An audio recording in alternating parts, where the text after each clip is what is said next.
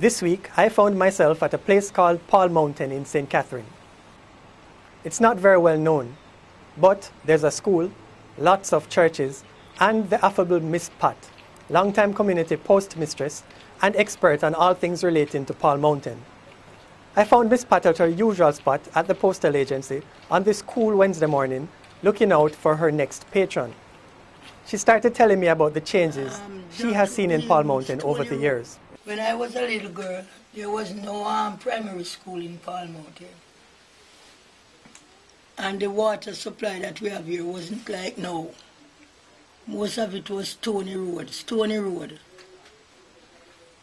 And things like that. There was no water supply. We have to set up late at night to get water at the pipe or early morning.